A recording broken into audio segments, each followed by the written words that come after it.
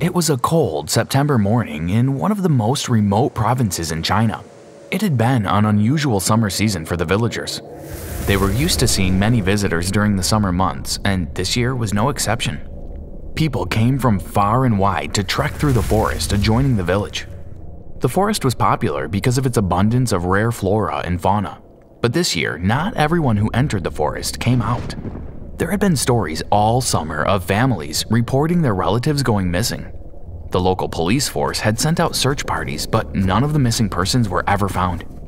It was as if they had vanished into thin air.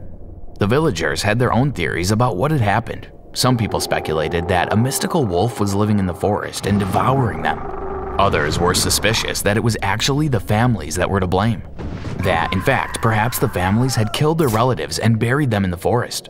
Nobody knew for sure what had happened, as no bodies were ever found. The leader of the village knew that if the disappearances continued, then tourists would stop coming to visit the forest. He couldn't afford to let that happen. The local people relied on the money the tourists brought into the village. They wouldn't survive if no one came. He decided that he would take matters into his own hands. He would search the forest himself to find any clues. He wasn't concerned about entering the forest alone. He knew it like the back of his hand. He had spent most of his childhood playing in the depths of the forest, and he never got lost.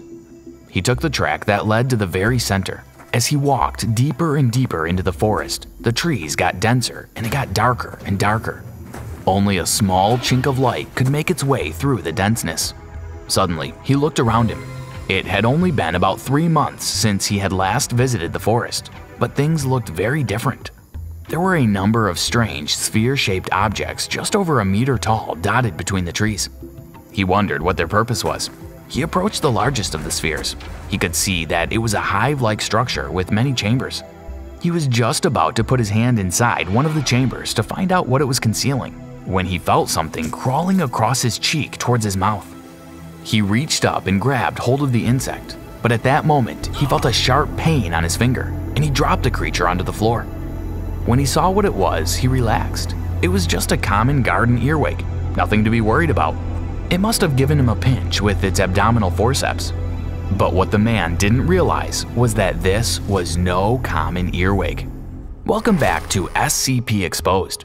Before I go on, please make sure you subscribe to the channel so you don't miss out on any creepy SCP stories. Today we bring you Euclid class object SCP-439. SCP-439 is a small insect approximately 2.5 centimeters in length. It has a translucent grayish color and is very similar to the Forficula auricularia, otherwise known as the common earwig. The origins of this insect are currently unknown. The Foundation has only ever come across one specimen that was found in the middle of a dense forest in a remote province in mainland China. This creature is relatively harmless to human beings. Its huge abdominal forceps are capable of giving a painful pinch, but unless provoked, it is unlikely to attack. Its only danger to human life is in the way that it forms the habitat that it needs in order to be able to reproduce. First, the creature enters the human body through the mouth. In order to enter, the human being must be asleep. It is currently unknown how the creature determines that the human has fallen asleep. But what we do know is that the creature is accurate in knowing that the human is asleep in the majority of cases. Once the creature has located a suitable host, it waits in a dark corner of the room for the human to go to sleep. Once asleep, the creature approaches the human and enters the body through the mouth. SCP-439 travels along the trachea and takes up residence in one of the lungs. This occupancy of the body only occurs in humans. Other life forms have been offered to SCP-439 but have been rejected. Within less than 8 hours of the human awakening, the first symptoms will appear. Chest pains, difficulty in breathing are the first signs, closely followed by severe abdominal cramping. The tightness in the chest will become more severe and the host will break out in a fever. This will leave the host incapacitated. At this time is when the beginnings of fibrodysplasia ossificans progressiva, FOP, occur. FOP is normally a genetic disease that causes muscle tissue to turn into bone. The development of the new bone is so rapid, it causes severe pain in the human. Often, new bone spurs can be seen protruding from the skin. During this process, the human will seek out a dark, enclosed space to take refuge. Commonly, this is inside cabinets or heating ducts. If the host receives no treatment at all, it will only take within 3 days for him to reach the final stage of the transformation into what is known as the Bone Hive. When the host reaches this point, he will take up the fetal position. Sections of the skeletal structure will shift position until the body takes on a sphere-like shape. New bones will continue to form to produce a cage to protect the internal organs and colony. The end result will be around 3/4 of the size of the original human body. At this point, transformation is complete. The original queen that entered the host will have produced 20 to 30,000 offspring that function as workers, drones, and warriors in a typical insect hive hierarchy. Since only the queen is capable of reproduction, the rest of the hive's inhabitants are fortunately harmless except for the large, strong abdominal forceps of the warriors. The interior of the sphere is now almost unrecognizable from its original form. Some of the internal organs are used as food, whilst others are modified by the worker insects to be used as egg incubation chambers. The warrior insects collect organic material which is then processed by the host's digestive system into a nutritive slurry which feeds the colony and also maintains the hive structure.